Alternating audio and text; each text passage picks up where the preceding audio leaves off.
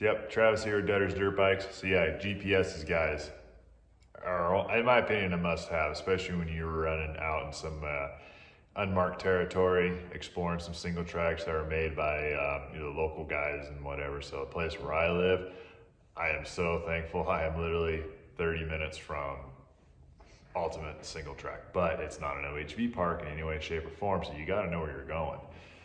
That's where these really come in handy. So I get a lot of people asking, what am I running on a GPS? So right now I'm actually running the Garmin inreach. You can run the phone apps, what's it called? I had to check. Onyx. You can run the Onyx app. I've been using it. It's cool, but if you're running some heavy single track, guys, not recommended. It's not accurate enough.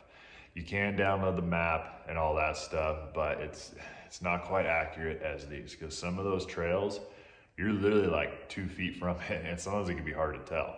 So I would definitely recommend a real GPS for unmarked, non-OHV single track. It's definitely the way to go.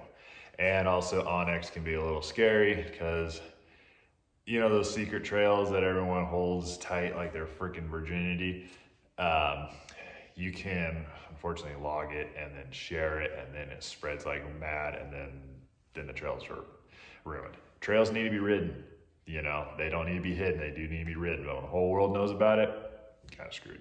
But back to GPSs.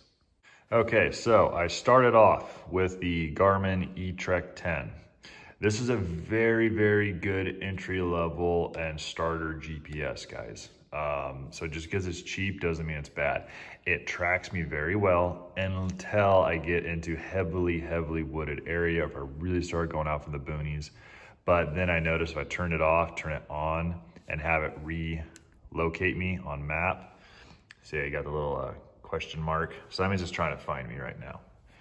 Usually I'll do that and it'll track me fine. It'll still work good enough to get me home, but this has been a really good GPS, guys.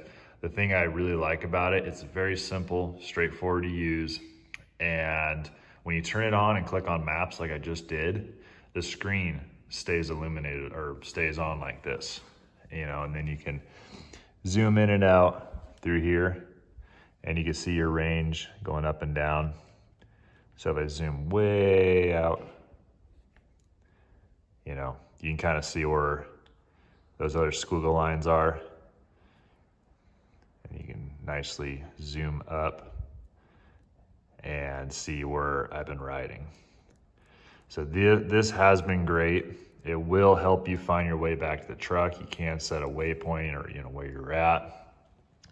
And all those little squiggle lines, when I zoom in, that's much more accurate. So this is zoomed way out. So very good GPS. It's cheap, it works good. But what made me upgrade to this guy was the fact it has SOS on it. So which means you have satellite communication. So you can text the wifey that you're running late or you tried something too hard and got screwed up. So yeah, you can let somebody know you're late by texting them, or if you're really stuck, you're really hurt, or something just goes wrong, you can get life help. So it's about $11, $12 a month through Garmin. That's why I got it. But it also has a stronger antenna than this guy. So this one doesn't lose me at all. This one will lose me a little bit if I'm in some heavy areas, which can be a little scary, but you can eventually find where you're going with this. The only thing I didn't really care for this, which it's to save battery, it's a function, is it shuts off, or doesn't shut off, but it'll load the screen here, and then while I'm riding, it'll turn off. So it's a little bit easier to miss a turn. So I do have to, if I'm, not sure where I'm at, I do have to click a button, stop and look at where I'm at. Where this is kind of cool, it's always on, so I can actually see while I'm riding. That is one cool thing. That's probably a function I can maybe turn off, but I haven't been able to figure that out yet. If you guys have this GPS and do, then hey, let me know. So yeah, see, it turns off.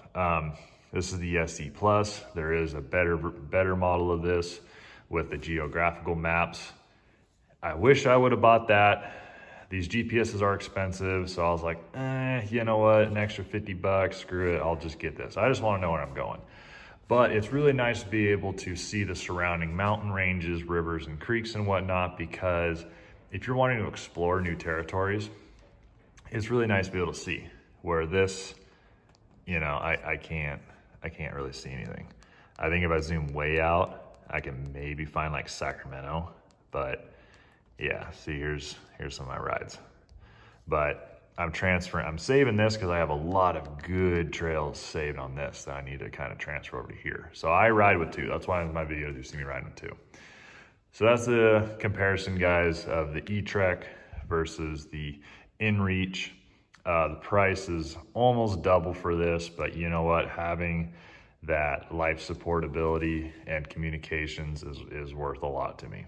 So there's some cool comparisons, and that's why I went with the inreach.